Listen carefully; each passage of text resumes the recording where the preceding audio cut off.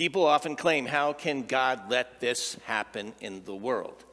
In fact, this argument is so foundational that many experts claim that this is the foundational argument of all atheists. That someone is an atheist because when they look out into the world, or maybe they've experienced for themselves some kind of horrible thing that's happened, they go, how can there be a God? How can there be a God if there's evil out there?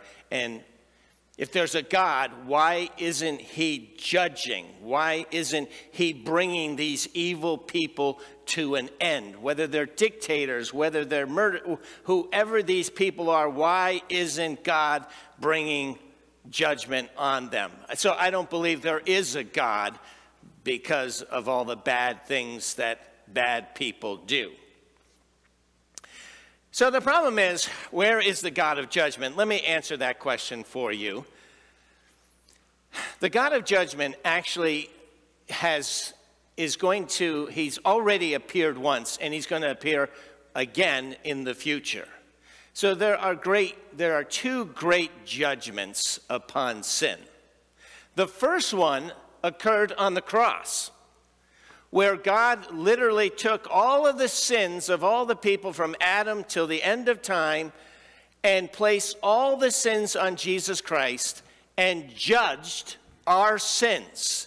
Judged Jesus Christ. He became sin for us who knew no sin. The wrath of God, he drank the cup of the wrath of God for all our sins. He experienced hell on that cross when the Father turned his back on Jesus and forsook Jesus, when they had been one, God the Father and God the Son, and now that fellowship is broken, Jesus suffering hell for all of our sins. So all of our sins where is a God of judgment?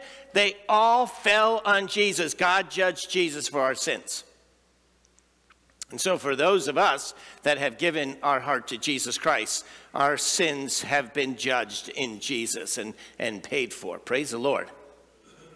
Now there's another judgment coming in the future for the wicked.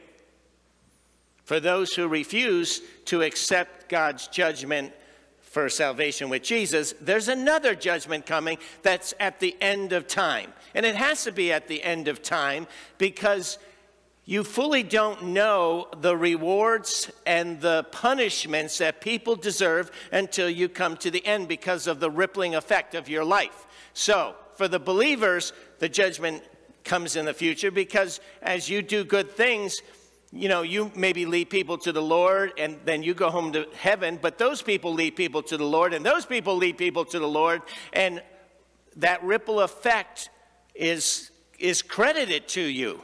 You know, for what you've done, building a church, giving to missions, and so too the wicked. The wicked, the judgment has to be at the end of time, before the new heaven and new earth, at the great white throne, because the wicked, you have to wait out the full judgment through time of the consequences of the sin of wicked people.